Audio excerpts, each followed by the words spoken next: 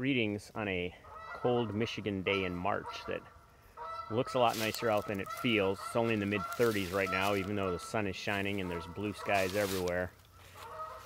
I posted a blog entry a short time ago at trekkers.org where I talked about the importance of trying to get out and hike, even if you can't go on a major trip. It just means finding some place near home if you can, get the exercise, find the motivation to get outside and enjoy it. And this is one of those days where I'm forcing myself out here. As you can probably hear, behind me are some geese who maybe didn't expect to see anybody out here today. I don't know. They're not thrilled once I got up here. But I also talked about in that post how when you hike at this time of year in a state like Michigan, where we truly have 4 seasons of weather, that as you start to go through a little bit of warming and thawing of the snow, which is now mostly gone, you're going to deal with some flooding, you're going to deal with some mud, and you have to be ready for that, whether that means slopping through something that's a little messy or having to reroute or backtrack because the trail you were expecting to find just isn't there anymore. So let me show you what I'm talking about here. This is a trail that I am on that is now going to become a sloppy, muddy mess that I'm going to not go too far in before I'm stuck. So if you look behind me, there's a trail marker right about there. There we go. That's where the trail continues. This thing that looks like a river isn't. The river's over there. This is just sort of extra water and not someplace I'm gonna walk through today, even with my relatively waterproof boots. Time to hike back up the hill. Oh, if I don't fall in the mud, and find my way around past the snow and around the trail in another direction. Found a little drier spot in the trail, although dry is relative at this time of year. When you're hiking in Michigan in March, sometimes the shortest distance between 2 points is through the muck.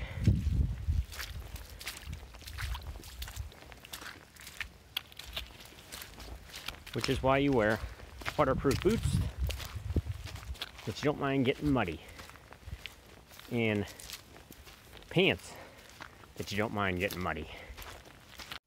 A number of spots on this trail system that I'm on have boardwalks for areas that are normally a little swampy no matter what time of year, just because of the location we're in. Here's one here that looks a little different. It's not normally at such an angle. It's not normally pointed in that direction.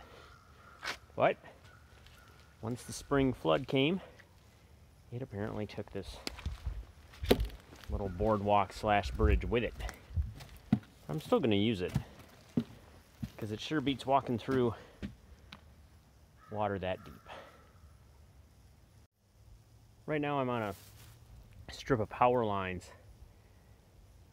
The towers there behind me, you can see this connects one part of a trail in the woods to another part, and usually in this section there are these tall marsh grasses that I'm sure have some official name of which I am unfamiliar. They're usually a lot taller than this, and you have to kind of stay on the path because they can scratch you up. There's usually lots of bugs and things living in them, and just easier to stay on the path. And what you don't realize though is that what can be an obstacle one time a year, Mother Nature turns into a blessing at other times. Because of the winter season and recent flooding, you'll notice that most of the marsh grasses in this area have been pushed down. And the reason that's going to help is because this path that normally is wide open, relatively easy to travel, is flooded. But it's not flooded everywhere in this section. As you can see, they're pushed down pretty well in a lot of areas. And with my relatively waterproof boots and my handy Montum trekking pole. There's my shameless plug for Montum. I really do like their gear. And we're affiliates, so on our website you can find a discount code if you want 10% off.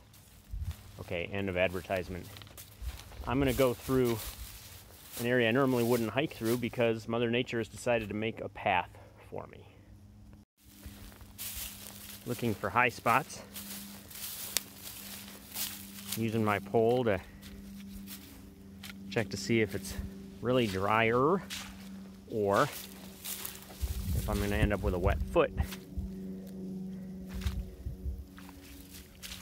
Means I can get around the flooded section of the trail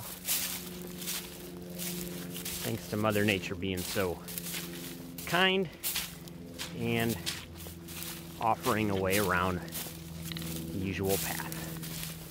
Here we are on the other side of the flooded section. That's where I just walked through.